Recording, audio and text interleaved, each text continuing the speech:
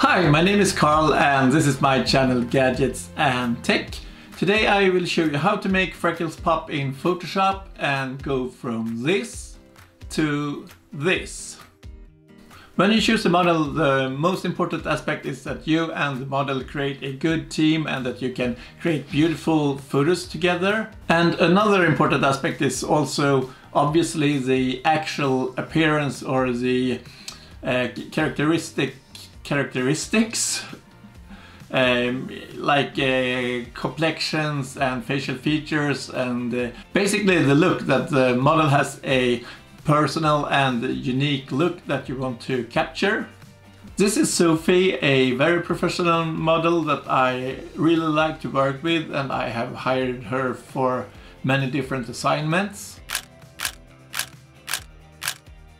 This specific photo is in natural light on a cloudy day. Sophie is lying on a jetty, so the light is mainly from above. So this gives a ultra soft lighting and ultra soft contrast.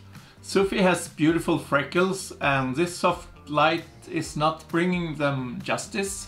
So I will show you a super fast and super simple way on how you can accentuate freckles and really make them pop. Alright, here we are in Photoshop. First let's just make this image 8-bit RGB. That will make my screen recording slightly snappier and more responsive. Otherwise it's always a good idea to work in 16-bit colors.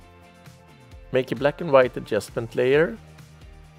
Select blending mode luminosity. And the colors that will enhance the freckles the most are of course red and yellow. I will illustrate this by making the effect a bit excessive so you really can see what happens. But in order to make it look more natural, I will eventually use just a slight enhancement. I believe this looks good. Alright, now this filter turned out to look good for the whole photo. My idea was to show you how to use a mask to only enhance certain areas of the photo, but I will show you anyway. Select the mask for your black and white adjustment layer. When the mask is totally white, you will see this adjustment all over the photo, because the white color in the mask is revealing the effect. So invert the mask by pressing Command I. And once the mask is totally black, you will see no effect at all, because the black color is concealing the effect. Then select the brush with white color. Also adjust the opacity. You can now paint the effect on the areas where you want them. Let's say you want more prominent freckles on and around the nose. Then just paint the layer mask with white here. I apologize if it's a bit confusing with the double circles around my brush, but it's because Photoshop has one brush and then my screen recording program also has a circle when I press my pen. If you accidentally would remove too much of the mask, just paint it back with black color.